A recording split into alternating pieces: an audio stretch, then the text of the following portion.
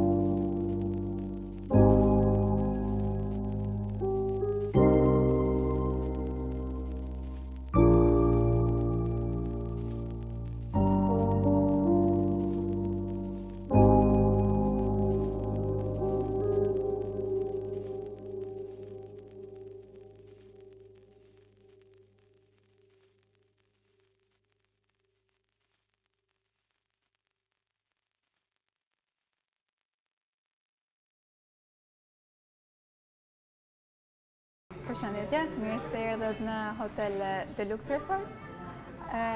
Ne do sqarojmë për sa i përket shërbimeve që ne ofrojmë, të cilat janë të gjitha në cilësi dhe në një kvalitet shumë të lartë, përderisa ne jemi të certifikuar si një hotel me 5 yje.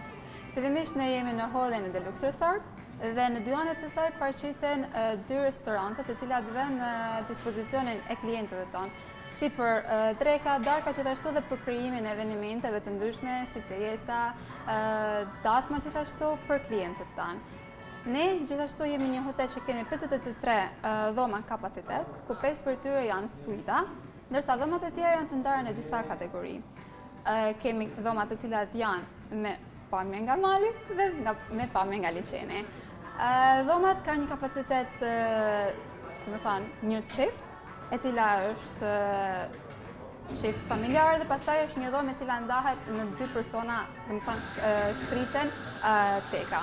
Gjithashtu kemi edhe dhoma të cilat i vëmë në dispozicion të familjeve, ku mund të futen 3 deri në 4 persona, dhe normal çmimet janë të variueshme. Për sa i përket suitave, ne kemi 2 lloje suitash, 3 për të cilave janë suitat më të vogla, ndërsa 2 të tjera janë king suite, të cilat kanë dhe jacuzzi brenda. Gjithashtu, për klientët tonë, ata të hotelit, ne ofrojmë spa and wellness, që përfshihet sauna, përfshihet banjoja turke, përfshihet dhoma kripës, gym, si edhe fizioterapia me fizioterapist nga Filipina. Këto të gjitha kanë një kohë zgjatje të caktuar, të cila është e certifikuar nga persona të tjerë, jo nga ne, secila prej tyre me një orar të caktuar. Gjithashtu, për klientët e hotelit tonë kemi dhe pishinën në katin e dytë për një privatësi më të madhe për klientët tanë. Pishina gjithashtu vetë në dispozicion edhe për krijimin e evenimenteve të ndryshme, siç janë mbrëmje të ndryshme, ditëlindje, fejesa, dasma e tjerë. Ne gjithashtu kemi edhe pishinën jashtë, e cila ka një kapacitet më të lartë për klientë, rreth mund të zëhet deri në 300 persona. Ka një çmim shumë të arsyeshëm dhe të kënaqshëm nga gjithë klientët tanë dhe ka një atmosferë mjaft të bukur, sidomos më thënë këtë për ju. Kemi në pjesën e verandës, ajo është që mund të përdore edhe si restoran, si edhe bar për klientët si të resortit tonë, si edhe nga të tjerë që vinë nga jashtë.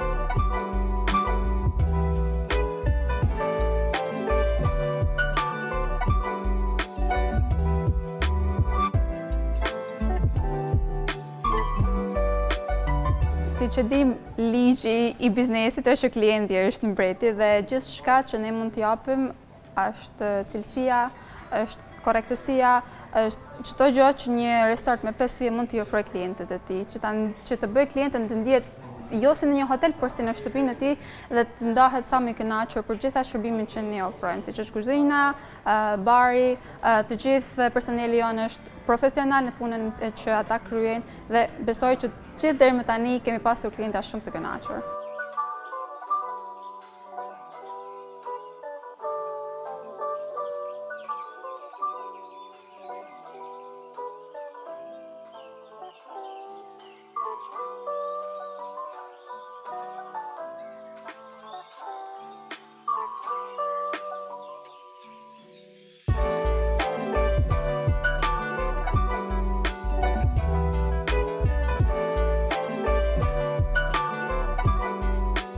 Atëherë, ne jemi një staf rreth 30 persona, të gjithë normal me turne dhe me përsa i përket punës së tyre.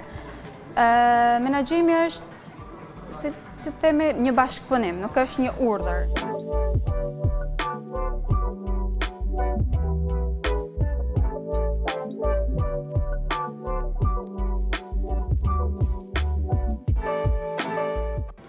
Mund të them pavarësisht arredimit dhe gjithë strukturës një arkitekture hoteli që gjithë e shikojnë dhe mbesin gjithë të kënaqur, është pikërisht kjo mënyra se si ne jemi si staf i bashkuar dhe është një ndër pikat kryesore dhe një ndër ato mbreslënjet që ata shkruajnë tek bloku jonë siç është tek recepcioni.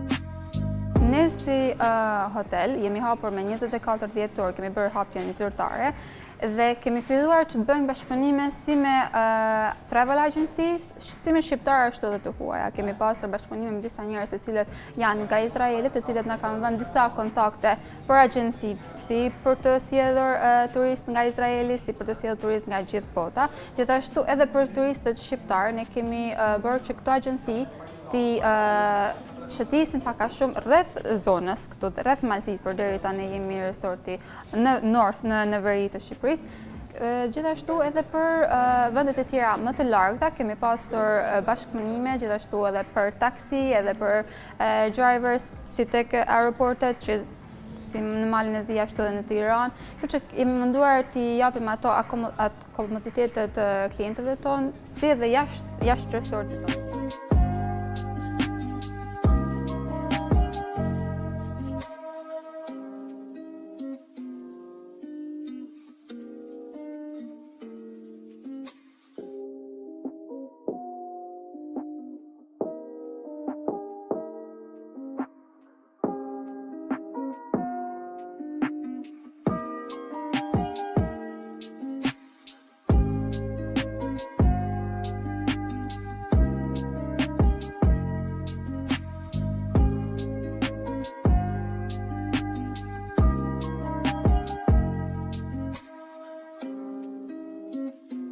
Ne jemi në autostradë në Hanihotit Shkodër, kështu që është pothuajse çdo ditë është lëvizje, kështu që ata janë në qendër të bukurive natyrore, kështu që besoj që është një vend i favorshëm.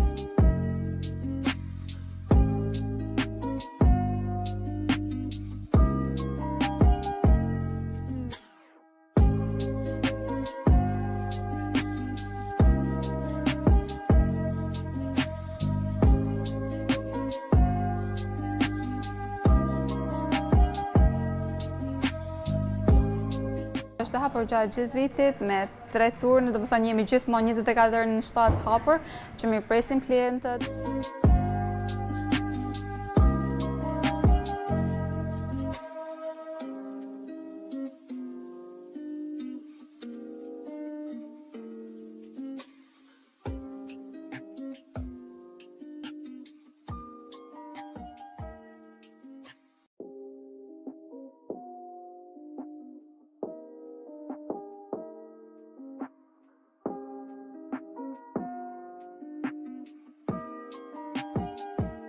Bën diferencën në arkitekturë, fillimisht, në çdo detaj, si nga arkitektura, si nga shërbimet, si nga stafi, shërbimet e shumta siç janë parking underground nën tokë, janë pishinat tona, si në katin e 2, si edhe ajo jashtë është një ndër pishinat më të mëdha, si në veri jashtë besoj edhe në shumë vende të Shqipërisë, kuzhina, stafi profesional.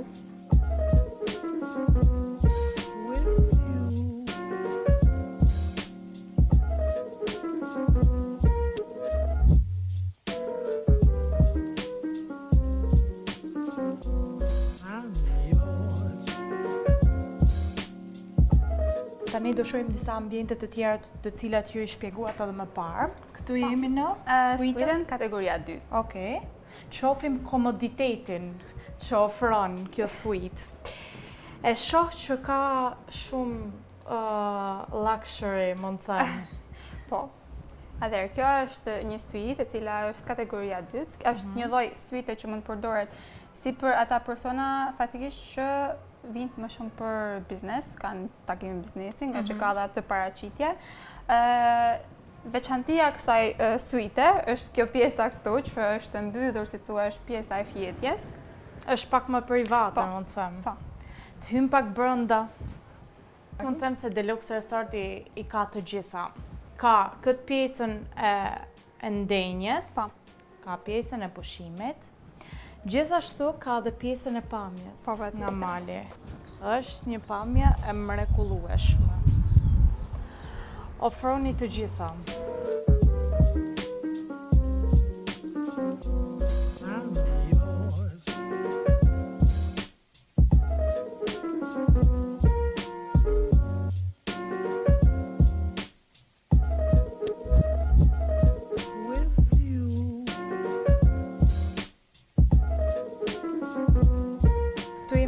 Ambient tjetër. Po, atëherë, këtu jemi tek Spa and Wellness. Këto janë ofrim shërbime që ne ofrojmë klientit teksta për ata klientët të hotelit ton. Dhe shoh që struktura është ndryshe. Po. Është një luks. E veçantë, është luks, po. Këtu kemi Gjakuzin, po, frekuentohet, cili është ajo ambient që frekuentohet më shumë? I preferuari. Të mos për çiftet, kjo është më i frekuentuar, më i preferuari. Pastaj kemi saunën. Për të gjithë ato që kanë dëshirë saunën, të hynë brenda, të qetësohen, të relaksohen, të heqin ato energji negative, është dhe ky ambienti.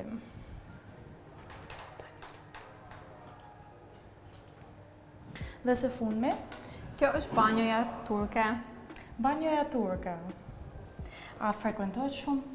Më së shumë ti është gjakuzi më i preferuar, nga që vetë gjakuzi sikur jam.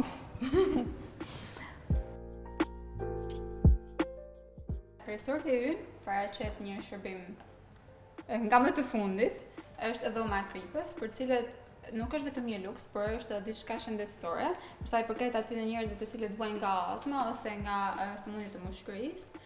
Është një minutazh i caktuar nga vetë doktorët për t'u lejuar këtu dhe është shumë i mirë për shëndetin e tyre.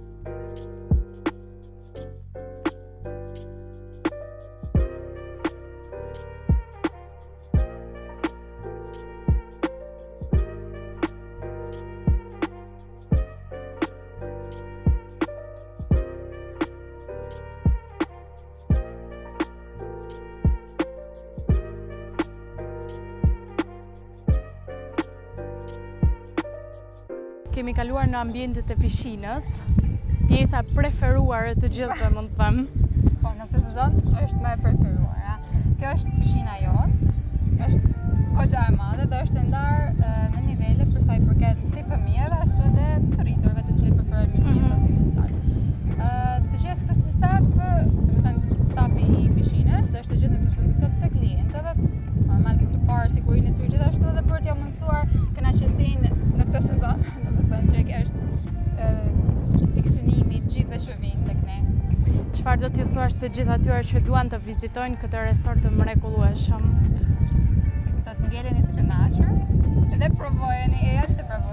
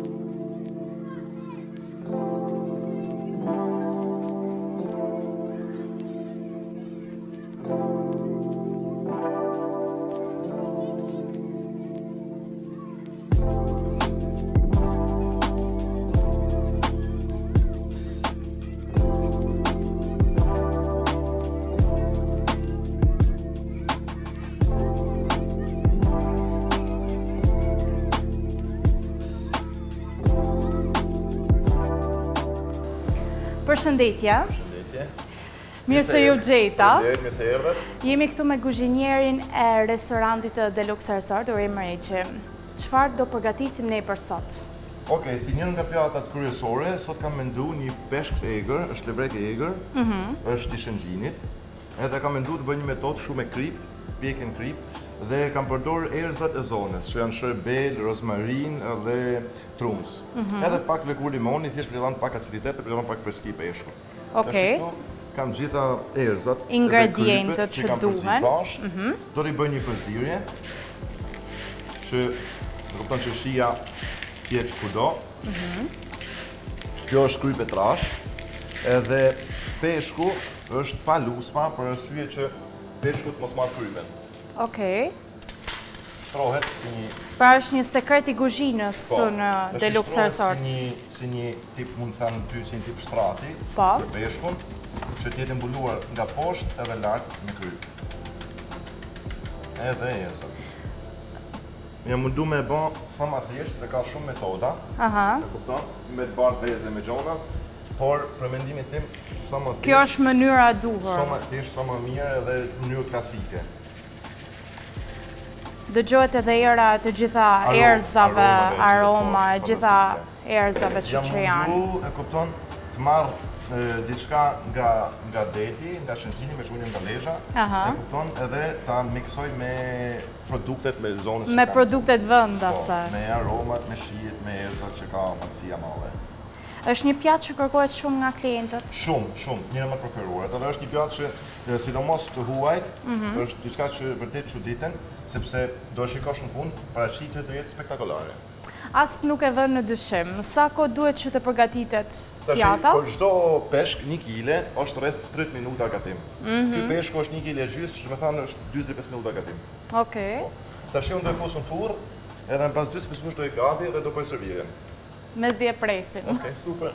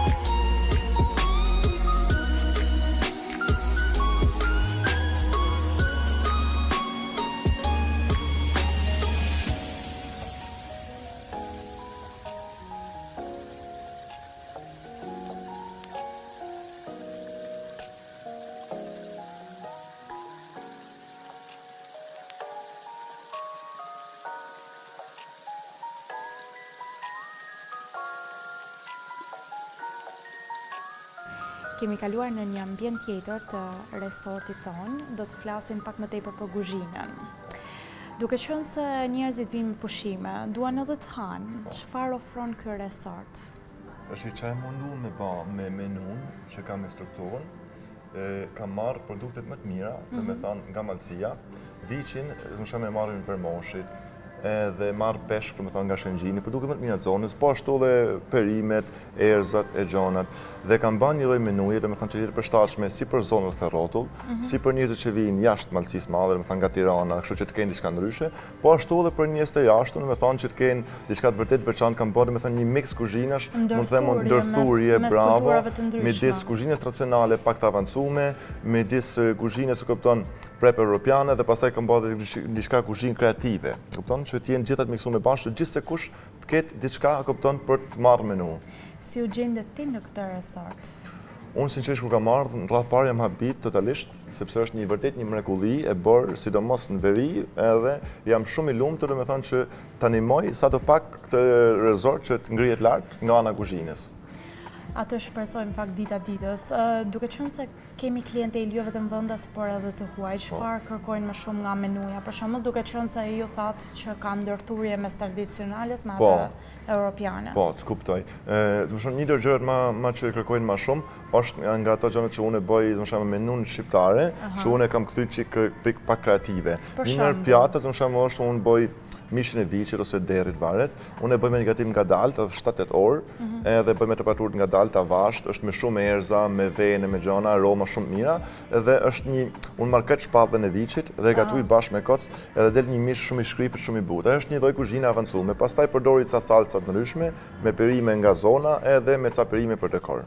Nga gjithë menuja, ke një pjatë favorite, më them, më për afërzemrës? Po, të kuptoj, unë si shef, jetën time kam kriju shumë pjata, edhe një nër këto që vërtet është shumë pjatë e thjesht, është një pjatë italiane, edhe është cacio e pepe, bëhet me djath pecorino, është spaghetti, po unë kjo është them historinë pak saj tash, që do dal pak nga tema, është pasta e parë, makarona e parë italiane e prodhuar ndonjëherë. Është makarona e parë që italianët kanë bërë. Është, si thënë, nana e carbonarës, që carbonara është shumë e njohur, është vetëm djath, pecorino edhe piper. Unë e kam avancu këtë për t'i dhënë një shije ndryshe me pak lëkurë limonit dhe jep një freski, sepse djathi të ranon shumë ushqimin dhe i kam dhënë një freski dhe është një gjetje spektakolare. Është një pjatë shumë e thjeshtë, po unë si shef kuzhine preferoj gjërat e thjeshta shumë, jo të ndëllikura. Diçka që njerëzit e kuptojnë edhe kuptojnë që mësojnë lehtë me të. Po njerëzit kanë më shumë nevojë të thjeshtësinë apo pjatën e bukur? Pjata e bukur do si do, po sinqerisht aq vlerë sa ka dekorimi i pjatës, aq vlerë ka dhe shija. Po pjesa e organizimit në kuzhinë, sepse duhet të themi që ka një fluks, sidomos në këtë sezon veror. Ne jemi me sektor të ndarë dhe normale, domethënë kemi atë personin që bën sallada, që bën pasqyrin, personin që merret vetëm me peshkun dhe mishin, zgaren, personin që merr, unë jam në përgjithësi shefi i kuzhinës që kontrolloj gjithë. Po edhe gatuaj për vete normal, makaronat, rizotet, gjithë me radhë, edhe pastaj domethënë gjëra të tjera, bukën e bëjmë vetë, gjithë gjëra të tjera. Pra ka risi në këtë resort. Çfarë do sjellim sërish? Gjithmonë, ideja ime është kjo që të ndryshojmë, kam dëshirë që të eksperimentoj, dalë edhe rreth rrotull Malësisë, kupton e kam pasur që janë përbërësit, edhe sinqerisht ka përbërës shumë të mirë. Kam dëshirë që të mësoj çik ndoshta të ardhmen, domethënë malësor që të hajnë edhe lule, të hajnë edhe erza, se unë jam mësuar ndër marrë këtu, kam pas në kopshtim 72 lloj lulesh të ngrënshme, edhe do mundohem së shpejti besoj që dal shëtitje, shoh ambientin, shoh rreth rrotull, gjej diçka që të avancoj çik më lart. Është vështirë të punosh në këtë resort, duke qenë se ka një fluks më tepër, ke një përgjegjësi më të madhe. Nuk është vështirë sepse gjithçka që është bërë me sistem dhe rregull, nuk është fare vështirë. Unë jam mësuar të punoj në një hotel, ka qenë, nuk ka qenë resort, edhe kemi pas një fluks shumë të madh, dhe me thonë po gjithmonë ja dalim sepse kur ke organizim, kur ke përgatitje, kur e di se si funksionon, gjithçka është shumë e thjeshtë. Për momenti kemi një menu të veçantë, që i ka të gjitha ato pjatat që të përfshira brenda. Do të kemi një menu tjetër, do të ketë një risi në menu. Pra do të jetë menuja gjatë gjithë kohës duke ndryshuar. Menuja do jetë diçka që edhe unë kam me plan që do ndryshoj, por unë jam i idesë që menuja ndryshon me sezonin. Do me thonë, nëse në këtë sezon është sezoni i domateve, gjonave, perimeve, gjërave të verës, unë atë të përdor më shumë. Pastaj në dimër do fuz gjërat e dimrit. Menun do ndryshojmë në lidhje me produktin që kam. Shoh që një produkt është më mirë të sezon, ashtu ndryshoj edhe menun, sipas produktit. Çfarë do t'ju thuash të gjithë atyre që kanë dëshirë të vinë në këtë resort, të provojnë gatimet e tua? Po, do them që është diçka vërtet ndryshe, diçka vërtet speciale, edhe sinqerisht është diçka që, do me thënë, po të vini, ta provoni, jam i sigurt 100% nuk të delni të shkëlqyer.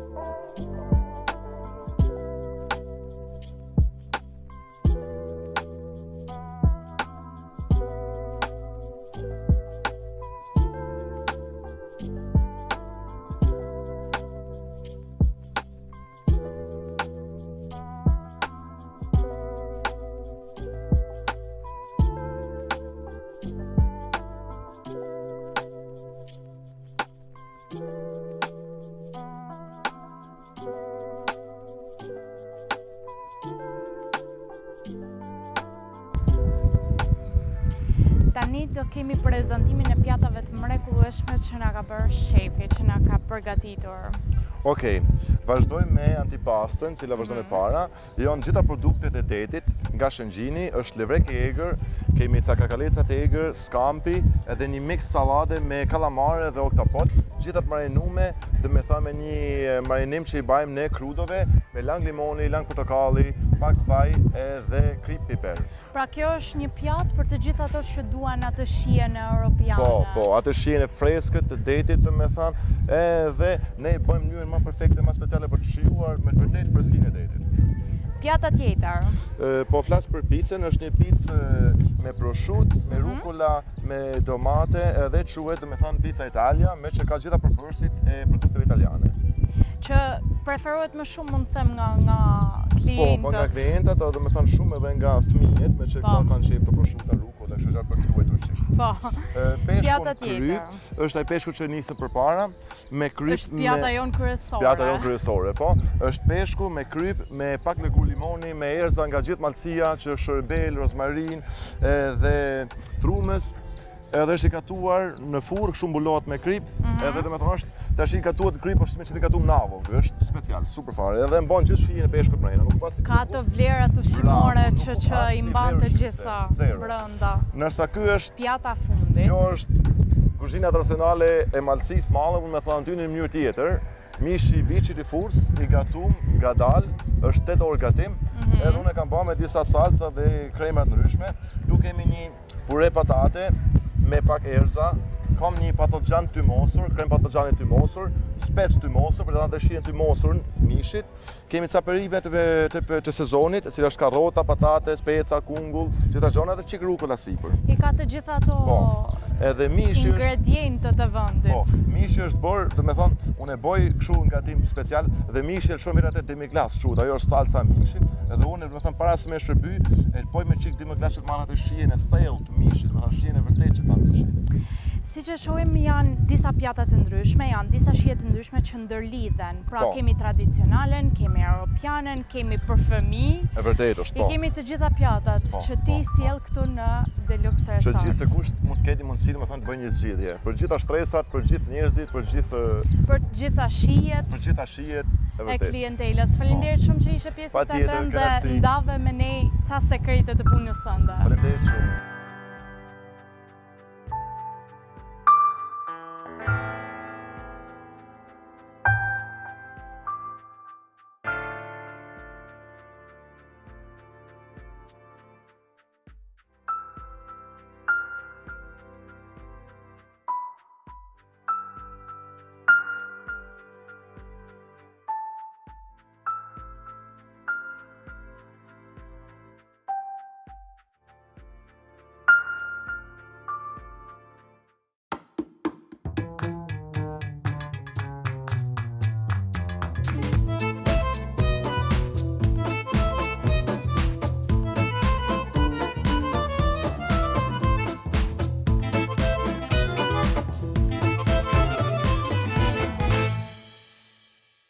Ky emision mundësohet nga Hotel Golden Palace, Butik Anoe dhe Moda Greke, Salon Beautiful Lili,